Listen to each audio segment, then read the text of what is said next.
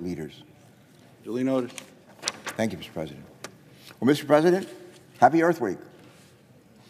I rise today along with a couple of my colleagues, one from West Virginia, and another, I don't see our other colleague out here, but one from Arkansas, to speak on Recycling Infrastructure and Accessibility Act of 2023 and the Recycling and Composting Accountability Act, bipartisan legislation that would improve our nation's recycling and composting systems. As a number of our colleagues know, my wife and I are both avid recyclers and composters, and have been for some time. I long believed in environmental stewardship.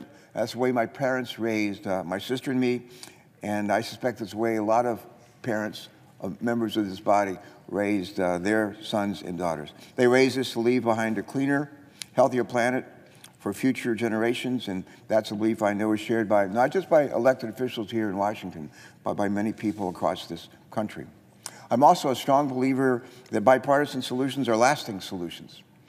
Whenever possible, we ought to work to find common ground and put forward bipartisan solutions that can stand the test of time. And to that end, I'm pleased to have found great partners, not just good partners, but great partners, in developing these bipartisan recycling bills. Senator Capito, our ranking member on the Environment and Public Works Committee, with whom I am privileged to serve and to chair, along with Senator John Boozman, our fellow co-chair of the Senate Recycling Caucus, a colleague from Arkansas. All three of us recognize that we have to do our part to continue to improve our nation's recycling and composting efforts. And doing so not only benefits our environment, but also creates economic opportunity and jobs, a lot of jobs.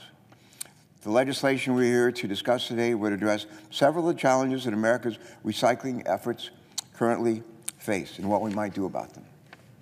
One of these challenges is the availability of good data. In November of 2021, with input from many stakeholders, the Environmental Protection Agency released its first ever national recycling strategy. When that strategy was released, I was delighted to learn that many of the comments I had submitted to EPA on behalf of our committee had been incorporated into the final version. It was a happy day when we learned that. This document offered a transformative vision for strengthening our nation's waste management efforts. It also highlighted the need for greater standardization around data collection. To address this challenge around data collection, Senator Boozman and I, along with our staffs, developed the Recycling and Composting Accountability Act. Our bill would improve EPA's ability to gather data on the nation's recycling systems and explore opportunities for implementing a national composting strategy. EPA has also set a goal of increasing the U.S. Recycling rate to 50% by 2030. With the current recycling rate of only 32%, it's clear we have a long ways to go.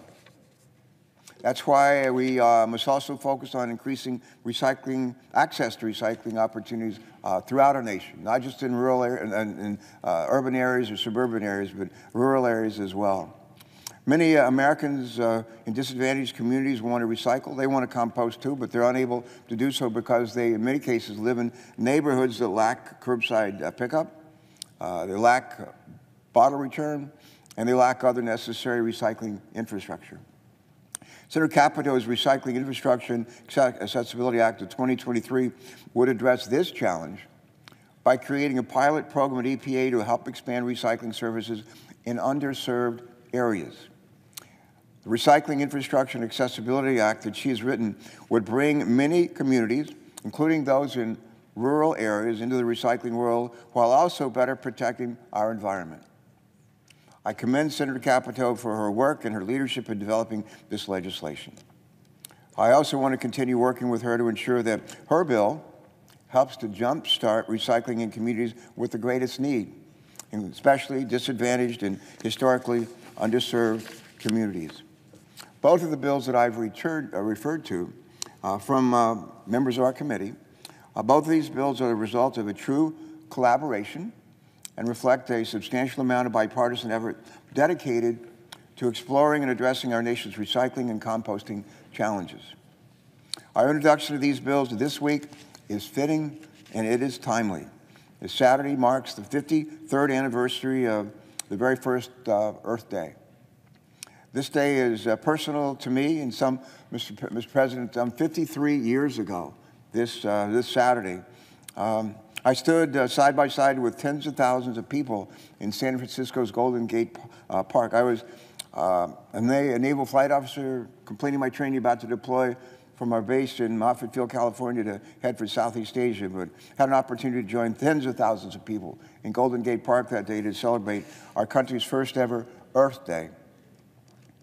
That same year, Democrats and Republicans worked together with then President Richard Nixon to create a federal agency dedicated to protecting our environment. The name of that agency, the Environmental Protection Agency.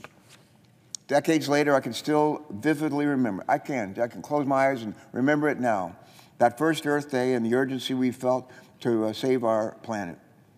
Today, a younger generation also shares that sense of urgency. And while I believe that we ought to live every day like it's Earth Day, on April 22nd each year, I especially welcome the opportunity to reflect and give thanks for all the incredible natural resources and natural beauty that God has given us on this planet of ours. Earth Day is also a time for all of us to reflect on our actions individually and as a whole. Think about what more we can do and should be doing to protect our planet and its inhabitants. Like many people, I try to live my life by the golden rule, always treating other people the way I want to be treated. I also believe that principle extends to the way we treat and care for our planet and those with whom we share it. A couple of years ago, some of my colleagues may remember, we had a visit down the other to the Capitol in the House chamber, a fellow from France named Macron, the Prime Minister of France. He came to address a joint session of Congress that day and did a great job. It was very well received from I think, from everybody. But that day he spoke of the importance of protecting our environment from the threats of climate change, hazardous waste, and toxic pollution as well. At the end of his speech, he said something that I'll never forget. Here's what he said. He said, he's talking about our planet, and he said these words. He said, "There's no planet B. There's no planet B. So this is the only one we're going to have." And I sat there that day thinking, boy, he's got it right. There is no planet B. That means that we only have one chance to get it right when it comes to protecting and caring for this planet of ours. As I said earlier, I'm committed to leaving behind a cleaner, healthier planet for future generations, and I welcome all of our colleagues to join Senator Capito and myself in that effort. Fortunately, we have made remarkable progress over the past 5 decades following that very first Earth Day. From enacting comprehensive laws to protect our environment and support good-paying, clean energy jobs, to ratify the Kigali Amendment to the Montreal Protocol and phasing down the use of super-polluting chemicals like HFCs, which are 1,000 times more potent as a greenhouse gas than carbon dioxide. There is much to be proud of. Still, our work is not finished. We've got a long ways to go. As Robert Frost used to say, miles to go before we sleep, miles to go before we sleep. So today we celebrate the opportunity to build on this progress, to live behind a livable planet with our bipartisan recycling legislation. We also acknowledge that there's more to be done, and in the spirit of Earth Day, I'm ready to roll up my sleeves and keep marching forward in my efforts to do the right thing by our planet and the people that call it home, just as I did some 53 years ago this Saturday. And I invite Americans from all walks of life to join our senators from West Virginia, Senator Capito, Senator Bozeman from Arkansas, and myself in this effort. It's the right thing to do, and it will make you feel good all over, I promise. With that, Mr. President, I yield the floor.